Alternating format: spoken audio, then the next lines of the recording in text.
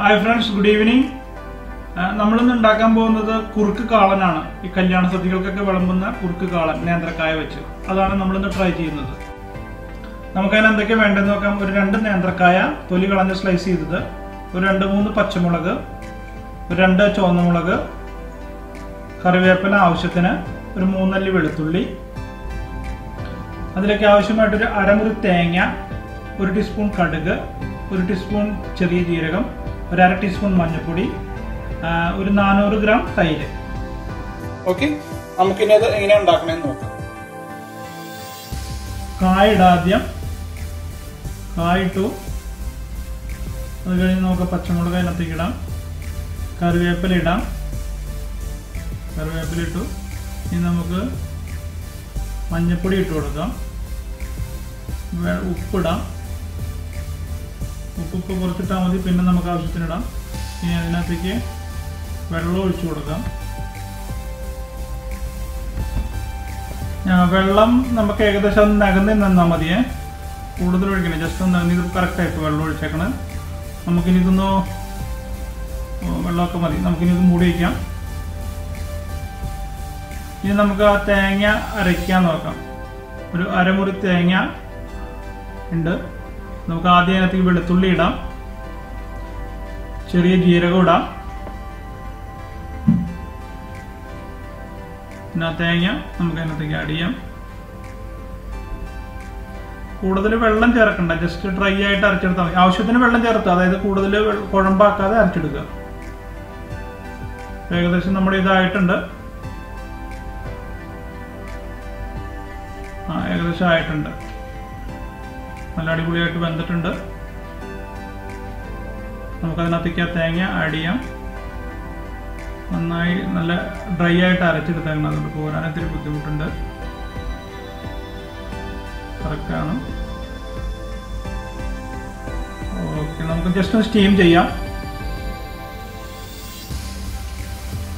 നമുക്ക് ഏകദേശമായിട്ട് ജസ്റ്റ് ഒന്ന് ഇളക്കി കൊടുക്കാം ചെറുതായിട്ട്. കറക്റ്റാണ്, വെള്ളമൊക്കെ കറക്റ്റാണ്, എല്ലാ കാര്യങ്ങളും കറക്റ്റാണ്. ജസ്റ്റ് നമുക്കൊന്ന് നോക്കാം. ഏകദേശം ആയിക്കഴിഞ്ഞു. ഇനി നമുക്ക് ഓഫ് ചെയ്തിട്ട് ഇതിനകത്തേക്ക് തൈര് ഒഴിക്കാവുന്ന പരിപാടികൾ ആലോചിക്കാം. തൈര് ശരിക്കും ചേർക്കാം. നന്നായി അടിച്ച് ചേർത്ത് കഴിയുമ്പോൾ അതിനകത്ത് കട്ടയുണ്ടാവില്ല, അതുകൊണ്ടാണ് ഇങ്ങനെ അടിക്കുന്നത്. അടിച്ച് ചേർത്ത്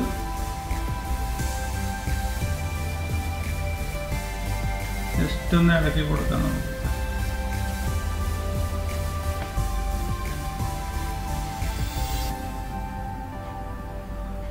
നന്നായിട്ടുണ്ട്, നന്നായി കുറുകിയിട്ടുണ്ട്. നമുക്കിനി ഇതിനകത്തേക്ക് വറവ് ചേർക്കാം. സൂപ്പറായിട്ടുണ്ട്.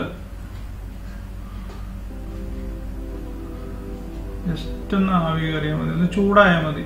ഒരു ജസ്റ്റ് ഒന്ന് ആവി കയറി കഴിഞ്ഞാൽ അപ്പം നമുക്ക് ഓഫ് ചെയ്യാം. ഏകദേശം ആയി തുടങ്ങി. ഓക്കെ, നമുക്ക് ജസ്റ്റ് ഒന്ന് ഓഫ് ചെയ്യാം, മാറ്റി വയ്ക്കാം. കടുക് കൂട്ടിക്കാൻ നമുക്ക് അതിൻ്റെ വറവിടാം. ഓയിലൊഴിക്കാം.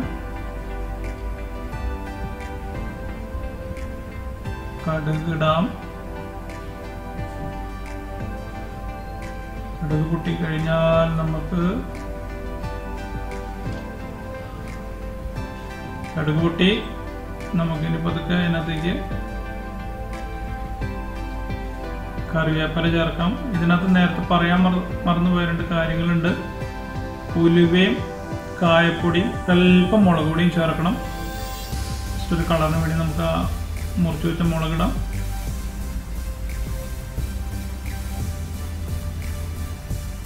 അല്പം ഉലുവ ചേർക്കാം, ഒരു പിഞ്ച്. ഒന്ന് ബ്രൗൺ ആയി കഴിഞ്ഞാൽ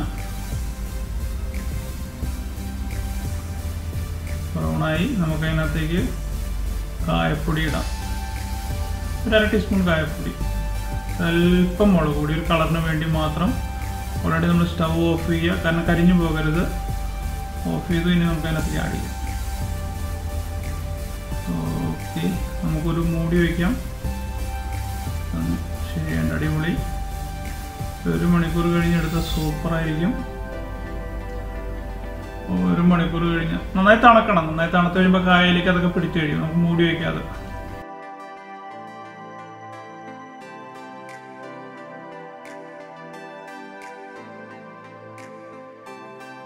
എങ്ങനെയുണ്ടെന്ന് നോക്കാം. കുറുക്ക് കാളൻ കല്യാണത്തിനൊക്കെ ഉണ്ടാക്കുന്ന കുറുക്ക് കാളനാണ് സദ്യക്കൊക്കെ വിളമ്പുന്നത്.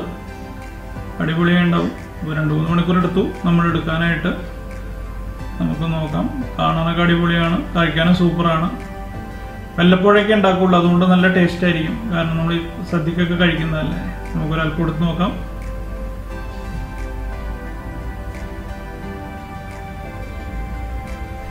നല്ല സ്മെല്ലൊക്കെ വരുന്നുണ്ട് കാളന്റെ.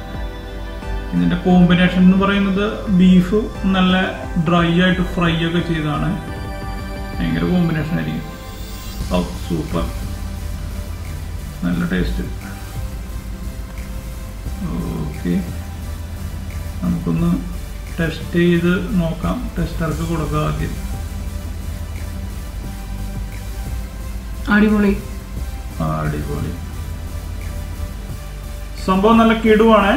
എല്ലാവരും ഉണ്ടാക്കി കഴിക്കുക, ടേസ്റ്റ് നോക്കുക. ഞങ്ങളുടെ ചാനലൊക്കെ ഒന്ന് ലൈക്ക് ചെയ്യുക. എല്ലാവരും സന്തോഷമായിട്ടിരിക്കുക. കുറുക്ക് കാളൻ. Okay, bye bye friends.